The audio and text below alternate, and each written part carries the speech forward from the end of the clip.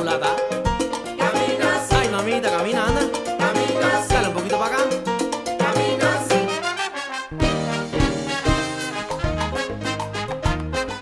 Today, I have the sheer pleasure of introducing you to one of the premier broadcast voices of our time. This woman has been doing radio for a long time, and you have heard her voice on many commercials all over the country.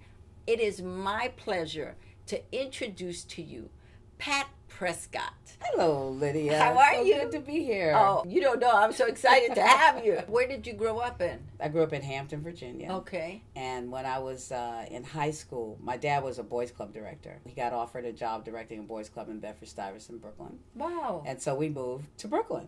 And so I went to high school at Thomas Jefferson there. And when I graduated, I went to Northwestern University. Wow. Got a full scholarship there and majored in English and secondary ed. And I was on the path to become a teacher. And what shifted you into radio? Well, I started teaching in New Orleans. My college boyfriend was from New Orleans. Okay. It made sense at the time. Met someone who was coordinating hostesses for the NATRA convention, which was in New Orleans that summer. I had never heard of NATRA before. And NATRA was National Association of Television Radio Announcers. Announcers. Yeah, that was the black announcers. Right. Organization. And so they were looking for people, to meet people at the airport and to host some of the receptions and that kind of thing. And so I said, sure. And so while I was there, I got a chance to see firsthand what the business looked like, or at least what the people in the business looked like. All the top jocks were there from across the country: Frankie Crocker, J.J. Jeffries, Jocko, everybody. So after that week was over, I could see this looked like a really cool thing to do. And I figured if these were the top disc jockeys in the country, I knew I could do that. So I looked in the yellow pages, which is the way we did it back then, and I found a broadcasting school, because even though I went to Northwestern University, which has one of the premier radio, TV, and film schools in the country, I never walked in the building. Wow. The whole time I was in school, because that was not what I was doing. And so I needed to learn something. So I went to a broadcasting school, got very fortunate, met someone who was in my class who was renewing a license, who was a program director at a station in Mississippi. And he knew a program director at one of the stations in New Orleans, whose name was Anthony Wilson. And Anthony Wilson, the program director at WYLD-FM in New York at the time, gave me my first break. in New Orleans. In New Orleans. Yes, okay. Mm-hmm. But I got an offer to come to WRVR. Wow. And to do the overnights there. And I came in, and after about, 6 months, I got the opportunity to do the midday show. Wow, and RVR was the jazz station. Correct. In New York. Yes, wow. Riverside Broadcasting. It's a legendary jazz station, and that was my first opportunity in New York. And then from there you went to... WRVR changed format. They changed from jazz to country and western, overnight, which was super exciting, which was a really important lesson for me, which was because I was having a great time, loving what I was doing, putting my whole life into my job. But when that happened, with that format change, that was my first real look at the business of the music business. And to understand, you don't own the station, you just are here because they hired you, and whatever they want to do, they can do it. But I felt like I was diverse enough to do other things. So I worked at the National Black Network. I did news there because I could write. So I worked there for a while, and also got a part-time job at WBLS. I had to go to, and this is where I first met you. Yes. Because that was, Frankie Crocker was the one who hired me. And you were like Frankie's little assistant or mascot or something. I don't know. You were just a little kid. I got in the door because of Frankie. I stayed in the place because of Wanda. I learned everything because of Hal. Well, you know what a great environment that was. Yeah, yes, it was. Hal Jackson, very, very influential to me. Someone who was really encouraging and helpful. But that opportunity that Frankie Crocker gave me really just opened the door for me. And I remember when I first went to him, first of all, it took forever to see him, as you can imagine, because he would make an appointment and then they would cancel the appointment. And then so finally I got to go. And when I came, he had me come and sit in the studio, and I sat in the back while he sat there in the dark and did his show and handled his business on the phone and all that. We went to the Chinese restaurant. There was 1 million people around. I'm like, this doesn't feel like a job interview to me. So after I'd been there for about 3 hours or so, I said, well, I'm going to have to leave now. And he says, okay, well, you start next week. That was a great break for me, and I will always really be thankful. The fact that he took you to the Chinese restaurant meant he liked you. I worked part-time. And I worked for Frankie when he wasn't there. And as you know, he was the Johnny Carson of radio. He was not there a lot. So you got a chance to get a lot of exposure. And then eventually I got the job doing the mornings. But I also did news at WLIB while I was there too. Wow. I've always, did news and did a public affairs talk show. Because I always felt like I wanted to be able to do more things. Yes. That has helped me a lot through my career. When things change, you can still have a job. Because radio is musical chairs. 1 minute you're up, the next minute we've decided we're going another direction. Exactly. So, but that's been good for me too on the formatic side, because a lot of people associate me with jazz, but I've done a lot of work in R&B and in pop also. While I was in New Orleans, I worked at one of the top rock stations there for about 6 to 8 months. That was about all I could take, and I went back to WYLD. But that was a great opportunity for me because it's something I could put on my resume and something that I then had experience with. And I think that being able to go to do more than one format, to be able to do talk shows and conduct interviews, and to be able to edit and put a public affairs show together. The fact that I can do all those things, I think, is a reason why 40 years after I took a sabbatical leave from teaching, I'm still doing this thing. And it's amazing to me sometimes. And you also have a voice that is nondescript in a way that your voice can be anywhere. Some people, their voice is so distinct that it's hard for them to cross over into other genres. Your voice is easy to the ear. It doesn't have a regional dialect. Which is amazing, since but I think it's because I came from the South, then spent time in New York, spent time in Chicago, spent time in New Orleans, and then back to New York. Plus, I grew up in a family where, you had to speak English, and you had to speak properly, and subject and verb agreement were very important. Yes. What was your goal at that point? Now you're in the big leagues because you're in New York. You're at BLS, which was the #1 station at that time. You also had your hand in the AM station. WLIB was the sister station of BLS, and then you started doing voiceover. What did you start when you were at BLS? Yeah, I started when I was at BLS. The first really big voiceover job I got, ironically, is one that I now have again, and I'm very excited about it. I don't know if you're familiar with a TV show called Night Flight that was on the USA Network back in the 80s. Yes. It was a show that was on Friday and Saturday nights. It was all night long, one of the first cable shows that did music. Actually, even preceded MTV with doing music videos, and we do what they call takeoffs to video. And I was the narrator of Night Flight. One of the producers of the show, Cynthia Friedland, heard me on WBLS, and she said, that's the voice I want for Night Flight. I had never heard of Night Flight. I didn't know who she was. I did not really come from the rock world, which was what a lot of what they did, rock and punk and all this other stuff. But I was always open to an opportunity, and they hired me. I did the show for 8 years until they stopped doing it. And just recently, they're doing Night Flight Reborn. They've got a web portal where you can get like the content, because it's great content, lots of interviews and movies and videos that they owned, programs that they have produced, and they still have all that. Stuart Shapiro, who was one of the other producers, acquired all of the Night Flight tapes and stuff.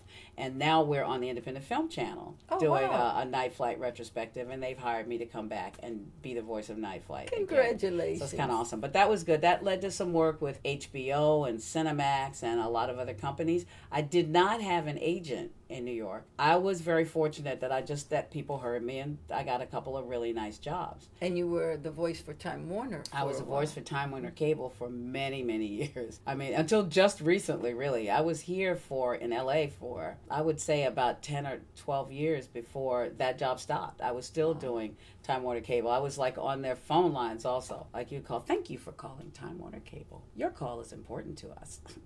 Blah, blah, blah. But that was also a really good job to have. So, in 40 years of doing radio, what are a few of your memorable experiences? I think one of the most significant things that ever happened in my career was when MS took over CD 101.9 in New York. And after being there for about 2 or 3 years, they fired me. It was a horrible day, but it was one of the best things that could have ever happened to me, because that's what led me to be able to come to Los Angeles, to go from market number 1 to market number 2, and to spend the bulk of my career in the 2 biggest markets in the country. That's pretty unbelievable. But when they fired me, it was God's timing. Dave Koz, a very talented saxophone player, who's a very good friend of mine, called me and he said, I heard you, what happened at CD 101. I was so sorry about that. He said, but what good timing. Because they had just offered him the morning show at the Wave here in Los Angeles, which was like the same format as CD 101 in New York. And he was looking for a co-host, and he had said, he told his people, boy, I wish I could get Pat Prescott. He said, but she will never leave New York. And he talked me into coming, because I really wasn't going to come here. I got an offer from D.C. That's where I was going to go, D.C., because my brother lived there. My mom had moved back to Hampton at that time. You know, I was dating somebody in New York, and all my best friends were there and everything. So I said, no, this is better. I got an offer from Chicago. I was like, no, too cold. I already had that. But I came out here in February for the interview at the Wave, and it was 70 degrees. We went to Santa Monica and had lunch at Ikujini, sitting there with the Pacific Ocean right there. And, you know, and then Dave made all kinds of promises and stuff to me. And one of my best friends, she was living here, my friend Denise, and she says, you can come stay with us, and we've got rental property, and you could live there. And it was almost like God was just opening the doors saying, you know, you need to come to LA, and this is where I've been for the last 17 years. And we're so happy you're here. I'm a night person with a morning job, okay?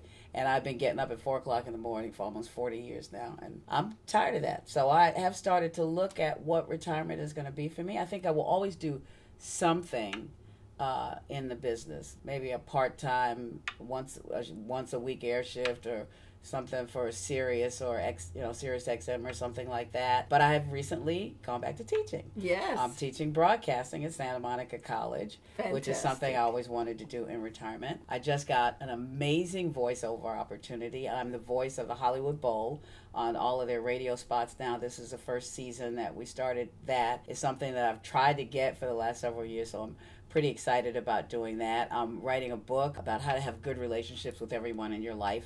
It's called The Wisdom to Know the Difference. And, you know, that is the real meat of the Serenity Prayer. Yes. The wisdom to know the difference between what you can change and what you can't change. That's right. And the easiest thing to change is you. Right. And so when you can concentrate on that, you can really have good relationships, I believe, with just about anyone. And I've also had the opportunity to travel in the last 10 years or so. I got really, really lucky, and I've gotten into a place where I am one of the people who is asked very often to host on a lot of travel experiences. The Smooth Jazz Cruise I've done, the North Sea Jazz Festival Cruise I've done. I do the Dave Koz Cruise every year, which is incredible. We are traveling the world. Dave says, seeing the world through music. I just did a Punta Cana Jazz Escape this past year. So I'm in that circuit now. Yes. That's something I want to keep doing because I love travel, and I realize I'm not going to always want to get on a plane and take a long flight and all of that. I watch my mother now, who's, you know, like I said, almost 93, and she's about ready to relax and not do that anymore. And I see that will come. So this is a great opportunity. Yes. What are several things that you try to get into your students about broadcasting? First of all, I want them to see what's really going on. So I'm bringing in a lot of guest speakers. I have asked everybody just about who works with me to come and speak. You'll have to have you come and speak at some point too. A lot of colleges now are really looking at what they call employability. How much is what we are teaching really preparing people for real jobs in today's real world? They're getting a program now that will teach podcasting. They want to teach the skills that people really need to have if they want to get a job today. I want to show young people what the real world of radio looks like. And it's not a whole lot like what you see in the book. The book has some great things in it, but there's some chapters in there I probably will skip because it's not really relevant. A lot of people think I'm going to be an announcer or I'm going to be a program director, but there's so many other jobs, and I want them to be aware of all of those jobs. You might have great computer skills. You could be in IT. You know, you might be good at accounting. You know, you can work in the finance department. Or you might be a good writer. You know, you can work in copy and continuity. So you're in that environment. You're still around music and all of that. There are a lot of jobs. So I've brought in people from everywhere, from the street team all the way up to the general manager. They have all come to the class. Our radio group recently was acquired by Intercom from CBS. Oh. And Intercom is really passionate about radio. CBS wasn't so much. I mean, this was just another revenue stream for them. They're really focused on TV and film and all of that. So that was Viacom. Right, because it's Viacom. But Intercom coming in has been great. They put on the most amazing 3-hour tour for my class for the last class of the semester. And it's going to be something that I'm going to do every year. And I also want to teach them the importance of having good people skills. So in every class, I'm going to talk about a little teeny book, which I think is amazing, called Skill with People, written by Les Giblin. It's real small. You can read it in one night, and the basic premise is something I said to you earlier. Nobody cares what you want. They only care what they want, and you need to figure out how to help people get what they want, which means you have to talk to people, listen to them, ask questions about them, and shut up. I mean, if you're willing to do more than others, you have an opportunity to be more than others. Since you've been out here and started at the Wave, you had a lot of male co-hosts. What I loved that you did was you always gave them the platform. You always kind of took a little step back as to not overshadow them, because you could have. Well, in those situations, though, I was working with people who were not really disc jockeys. They were celebrities who were brought in to host a show because of their name recognition. And I worked with Brian McKnight for about 3 years, and that was a wonderful experience because Brian played and sang, and he just did his thing. He was amazing, but I had to really carry the broadcasting part. Just like with sports people now, you know, they'll have one person that was an athlete, but then the other person's a broadcaster because they know how to wrap things up and how to say things and how to put things in perspective. So that was my role. I mean, and I'm a team player at best. Dave Kaz, I always tell Dave, you know, I taught him everything he knows, but not everything I know. And I'm going to finally, Lydia, get to do something with my sports. I'm launching a sports podcast. Oh, yes. Yes, it's coming out very soon. Yes. And you'll know about it. All It'll right. be part of the Intercom podcast platform. Excellent. Which is going to be wonderful because they're going to help to promote it and everything. And it's called This Lady Loves Sports. And then you can finally put that book out, that sports book that you wanted to put out. I do want to mention Vi Higginson, yes, who was such an important influence on me. I mean, I think Allison Steele was at WNEW was the first woman I ever heard on the radio. And then when I went to college, I was in Chicago, and they had a station called WSDM, smack dab in the middle. It was right in the middle of the FM dial, and they had all-female announcers. But Lamar Renee and Vi Higginson, because I did grow up the latter part of my life in New York and was really exposed to them. They were my major role models as women, and Vi later became a friend and also gave me the opportunity to work in her play, Mama, I Want to Sing. Which was I was great one of her play. understudies. Yes. A wonderful play. Yes. And I just love this woman, and I love what she has done post-radio with her life with the Mama Foundation, and she has remained so vibrant and just so wonderful, and I couldn't let this time pass without really saying thank you to Vi, because she was amazing. And to Anthony Wilson, of course, who gave me my first break and who is working in television now in North Carolina. And I don't think I tell him enough how much his help has meant to me and his influence also as an announcer and a program director.